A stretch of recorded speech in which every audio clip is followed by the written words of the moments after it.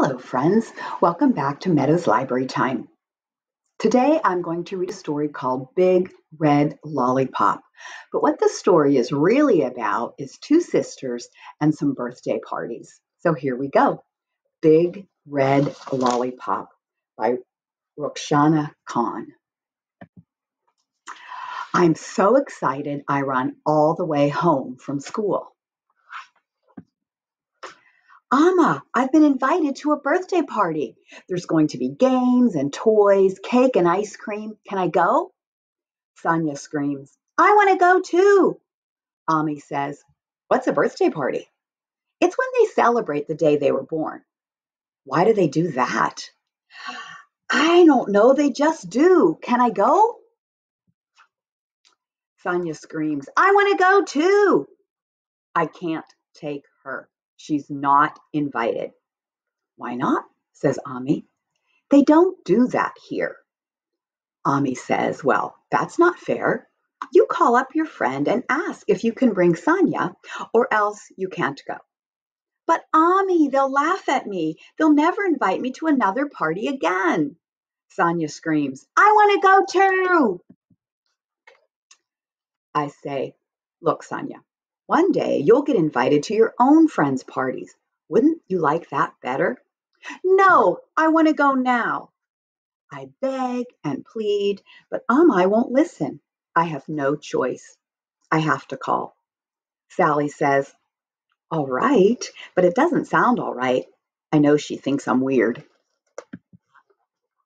At the party, I'm the only one who brought her little sister.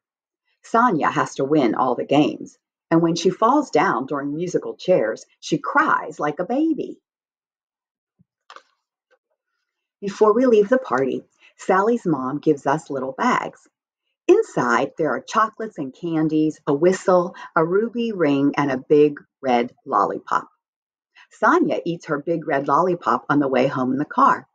I save mine for later. Sonia doesn't know how to make things last. By bedtime, her candies are all gone, her whistle is broken, and the ruby in her ring is missing. I put my big red lollipop on the top shelf of the fridge to have in the morning. All night, I dream about how good it will taste. In the morning, I get up early to have it. Sonia's already up. When she sees me, she runs away. I open the fridge door. All that's left of my lollipop is a triangle stuck to a stick. Sonia! I hear a sound in the front hall closet. I should have known. That's where she always hides. I shove aside the coats and boots. I'm going to get you! Quick as a rat, she scoots through my legs and runs around and around the living room, the dining room, the kitchen, yelling, Ami, Ami, help, help! Ami comes out rubbing her eyes. Sonia runs behind Ami where I can't get her. What's going on out here? Says Ami. Sonia says, Rabina's trying to get me. Ami puts her hands on her hips. Are you trying to get your little sister again? She ate my lollipop, the greedy thing. She ate it. Ami says, for shame. It's just a lollipop. Can't you share with your little sister? I want to cry, but I don't. Sonia runs to the fridge and brings back the triangle stuck to the top stick. Look, I didn't eat all of your lollipop. I left the triangle for you. See, says Ami, she didn't eat all of it. She's sharing with you. Go ahead, take the triangle. So I have to take it. Go ahead, eat the triangle.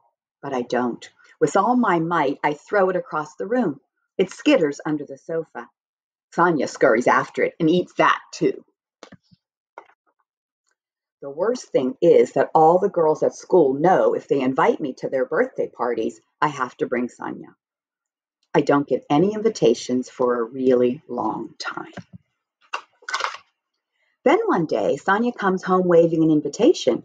Ami, I've been invited to a birthday party. There's going to be games and toys and cake and ice cream. Can I go? Her little sister, Maryam, screams, I want to go too. Sana says, no, I can't take her. She's not invited. Ami says, well, it's only fair. You went to Rabina's friend's party. Now Rabina and Miriam can go to your friend's party.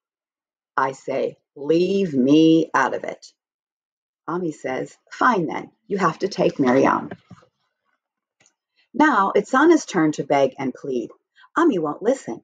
Sana's begging so hard she's crying. But still, Ami won't listen. I could just watch her have to take Miriam. I could just let her make a fool of herself at that party. I could just let her not be invited to any more parties. But something makes me tap Ami on the shoulder. What? Don't make Sanya take Miriam to the party. No, says Ami.